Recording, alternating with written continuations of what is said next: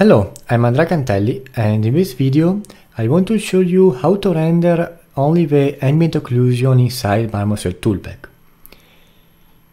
Unfortunately, in Marmoset there is not an automated process to render the ambient occlusion, so we must do it manually. The ambient occlusion rendering is also called detail lighting only, if you are familiar with Unreal Engine terminology. Now, how to do it? It's quite simple. We must go to every material that we have in the scene. In my case, I have 4 materials. And we must deactivate the albedo texture for every one of them. So let's go.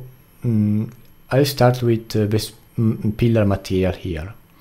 Go to the albedo, uncheck the box, then click on the color swatch and put it to a gray value like this one. Then copy the color code here and go to another material, uncheck the albedo like before and paste the color code. So it's the same gray value as the material that we changed before. And do the same for the other materials in your scene.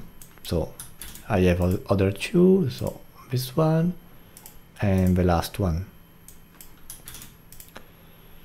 Okay, if you don't want the material to shine too much, you can replace your metalness map with a completely black texture, so it becomes non-metal and it doesn't shine.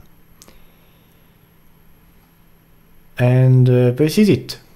So if you enjoyed this tutorial, leave a like, subscribe, and I'll see you in the next video.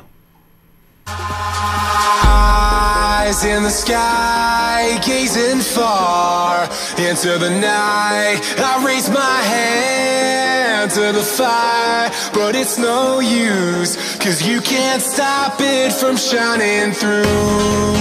It's true, baby, let the light